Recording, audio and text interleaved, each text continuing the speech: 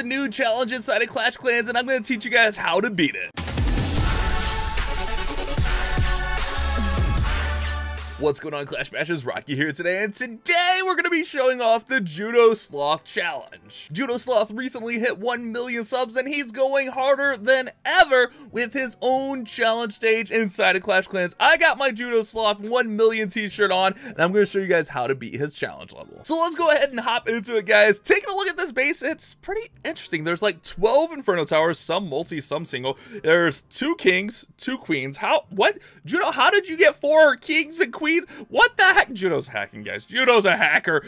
He's got a clan castle, which does have something in it. I'll let you guys see that on your own. And then we get a Town Hall 14 level 5, which is going to be pretty nasty. But I found a way to beat this pretty consistently. And remember, guys, you get unlimited tries. So if you mess something up, you can try it again. But if this video is helpful for you guys, do me a favor. Leave a like on the video. That lets YouTube know it was helpful, and maybe they'll share it to others.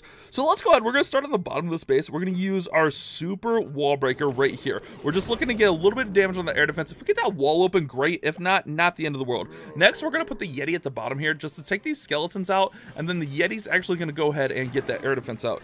Next, we're going to come over to this side, and we're going to put in a skeleton spell, let a few skeletons spawn here, and then we'll put a king, our headhunter, and our Valkyrie right in there. Then we're going to be ready with our royal champion, and we're going to throw in our royal champion right in here on all of these infernos. Yeah, that seems bad, but it's actually not too bad because we're going to use that lightning spell to reset those infernos, use her ability to throw her seeking shield to get through there, and we get those singles down. Now we want to hit the king's ability on the town hall there. That way we get it down, and with the royal champion we should have 4 infernos down.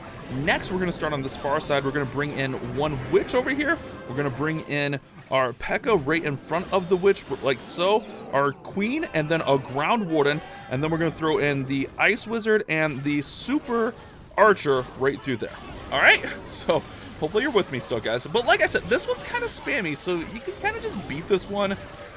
Just kind of getting lucky a little bit. So once all this stuff is kind of working through here, the queen is down and the king is down over here, we're going to throw in bats up top here, and then we're going to throw in our dragon rider and our electro dragon. And this is going to allow us to work in here towards these singles and allow that dragon rider and electro dragon, the queen, all that to get through here without taking too much damage from the singles. And we want to try to save this freeze if possible. We're going to pop the queen's ability, and then what we'll do is we'll hit the warden's ability right through here, and then we'll have this freeze for the backside. Now sometimes you will have to use that freeze a little bit earlier to keep whatever troops alive or whatnot, and that's fine. If you have to use that freeze earlier, just use it, guys. It's not a big deal. But this is how I've been beating this challenge, and it's pretty consistent. As long as you follow those steps, I know it went really quick, but as long as you follow those steps, you should have no problem beating the Judo Sloth challenge. But I implore you guys, take a few and just try something on your own. It's a pretty spammy style base. You should be able to figure something out. But once you beat the challenge, you'll get that building potion, 400 experience,